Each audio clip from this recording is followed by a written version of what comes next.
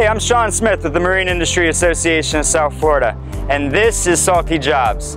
Today we're going to be visiting one of our marine industry companies, so follow me.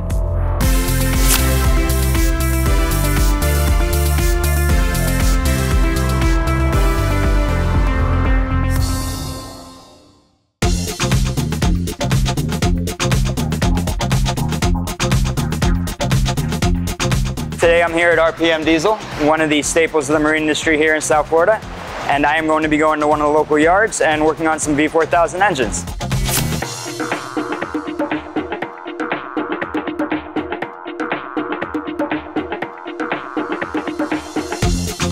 Today we're on board a 39-meter Italian-made boat. The conditions on here are pretty nice for me today. I don't know if you guys hear the airflow a little bit, but it's actually cool, air conditioning. I'm wearing jeans and a t-shirt, I'm comfortable.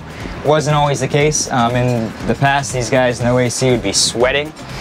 Also, something that I don't have to wear today are these earmuffs up here. These engines in this room are on, it would be very, very loud, and you need these to protect my ears. So what we're going to be looking at today, guys, is a marriage of MTU and Detroit Diesel. MTU being a German company, Detroit Diesel being an American company.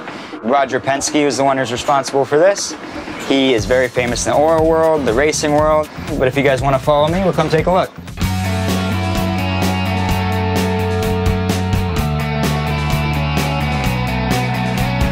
Hey guys, I'm here today with RPM Diesel Engine Company. I'm here with Ronnie and Jonathan, and we're working on an MTU12 V4000 engine. Tell us a little bit about what we're doing here today. We're actually replacing head gaskets. The old ones were leaking a little bit, and we're going to put a new and improved head gasket on all 12 cylinders. And Ronnie, you know you're here for a slightly different reason. We're here to work on the Kohler generators, which are underneath the table here. The problem with this generator here is the oil pressure gauge was pegged out, broken, and we also found that the oil pressure sender was the wrong sender. So we installed a new sender, correct sender, and a new gauge, ran the generator, and everything's up good and running.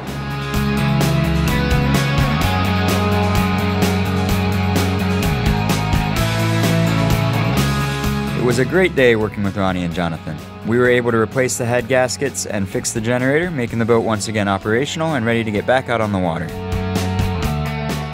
Hey, thanks for being here with us today, guys. Join us next time on Salty Jobs.